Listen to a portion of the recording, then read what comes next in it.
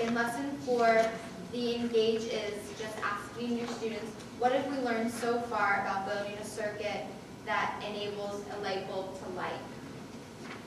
And you come up with responses such as closed circuit. It has to be a closed loop so that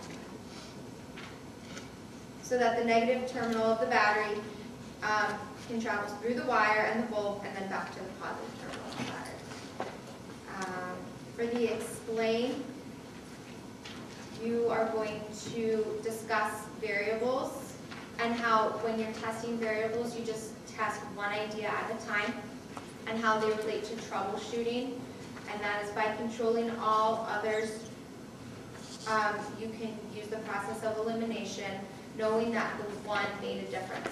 So if you're testing your circuits and some of them aren't working, and you can just test one at a time so that your students can hopefully conclude that maybe it was a faulty battery, maybe it was a faulty light bulb, which is what we had up here when I was trying to create the circuit. The assessment is this worksheet. Give me some light on page 129.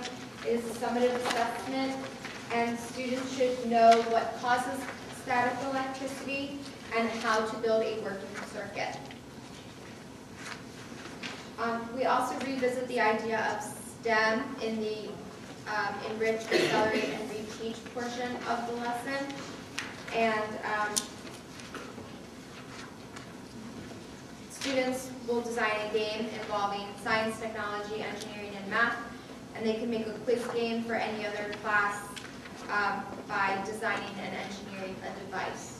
So that can also be used for a long-term assessment, something that they can do if, early finishers, independent center.